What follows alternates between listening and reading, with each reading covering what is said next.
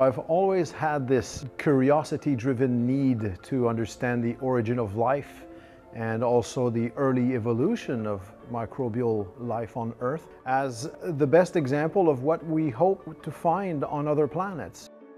We have discovered in 2017 what we believe are the oldest microfossils on Earth that could be as old as 4.28 billion years of age. I collected these rocks in 2008 in northern Quebec in Canada.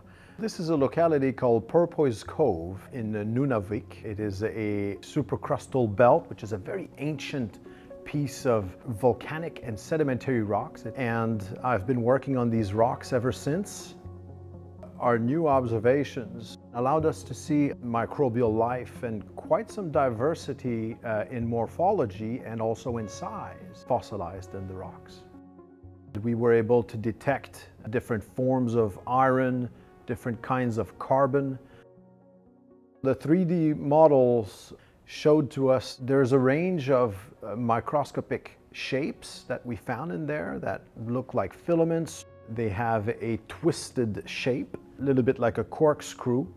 Others were branching, and we found even a large-scale structure, several millimeters in size, that's all oriented and parallel aligned. All these filaments are parallel aligned in one side. These are akin to modern microorganisms living in deep-sea hydrothermal vents in the Pacific, Arctic, and Indian Oceans. For more than 40 years, microbiologists have told us that the origin of life most likely occurred in hydrothermal vent environments and with microorganisms eating iron and probably sulfur, as we can infer from our own observations. I believe that the rocks of the Nuvvuagittuq belt are up to 4.28 billion years of age, and that is within about 1 galactic year. So one spin of the sun around the galaxy, and poof, you had these rocks forming on the seafloor in northern Canada, and they had thriving microbial communities within them.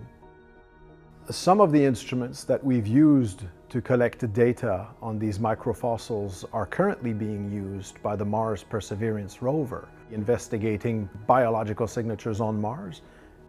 Now, we have not found direct evidence of extraterrestrial life that has compelled the scientific community to adopt that view, but I think we are inching closer by doing these discoveries and pushing this clock back, because it not only tells us what to look for, but also how to look for it.